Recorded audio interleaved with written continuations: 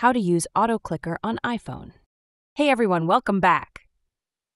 In this video, I'm going to show you step by step how to set up and use the built-in Auto Clicker on your iPhone so it can automatically tap the screen for you. So make sure to watch this video till the end, and let's get started. First, unlock your iPhone and open the Settings app. Once you're in Settings, scroll down until you see Accessibility and tap to open it. Accessibility has a lot of powerful tools built in that many people don't realize are there, including this auto-click feature we'll set up now. Inside Accessibility, scroll down and look for Switch Control. Tap Switch Control to open its settings. Once in the Switch Control. This is the main feature we'll use to create the automatic tapping. Now tap on switches at the top. On the switches screen, tap Add New Switch. You'll see a few options here. Tap Screen since we want the taps to happen on your display. Then choose Full Screen. After that, make sure you select Tap as the action. This tells your iPhone that whenever this switch is triggered, it should perform a tap anywhere on the screen. Once you've added your full screen, go back to the main Switch Control menu. Scroll down and find Recipes. This is where you create the actual auto-click action. Tap Recipes, then select Create New Recipe. You can name it something easy to remember. Here, I'm just going to call it Auto Click Test. After you name it, tap Assign a Switch and choose Full Screen. Next, tap Custom Gesture. Once in the Custom Gesture.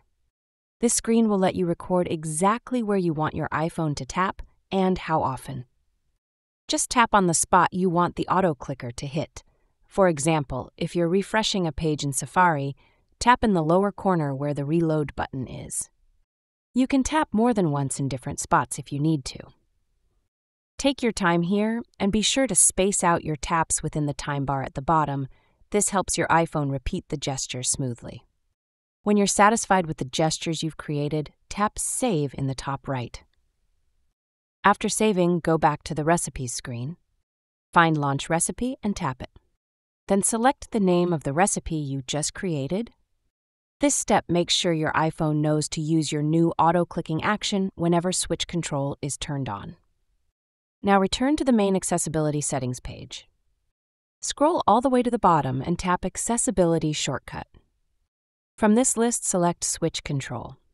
This lets you quickly enable or disable the auto-clicker just by triple-clicking the side power button.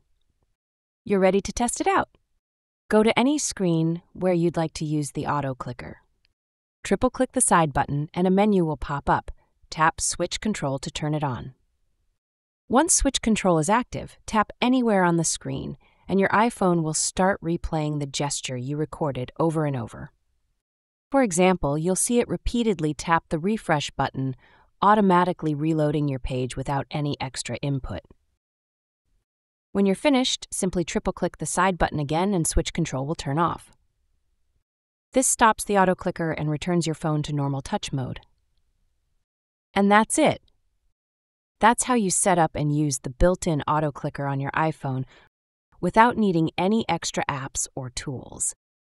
If this video helped you, please give it a thumbs up and consider subscribing to my channel for more iPhone tips, tutorials, and tech guides.